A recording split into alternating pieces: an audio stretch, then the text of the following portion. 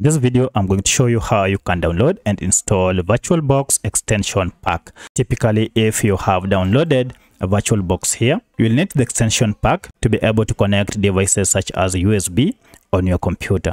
To do that, go ahead and open a new browser and then just search for VirtualBox, and it will take you to the website where you downloaded your VirtualBox.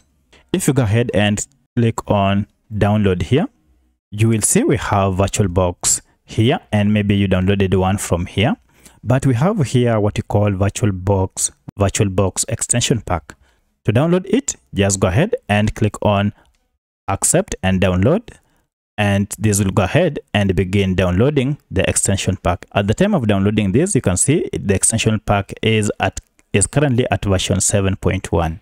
Now once that is done, go ahead and tap on it here and then click on install.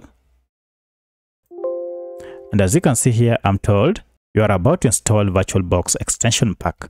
Go ahead and click on install, and this will go ahead and add this extension on your computer. So finalize this by clicking on agree, and you can see the installation has begun, and we have these additional features that are being added on your VirtualBox. So that's how you add or you download VirtualBox extension pack.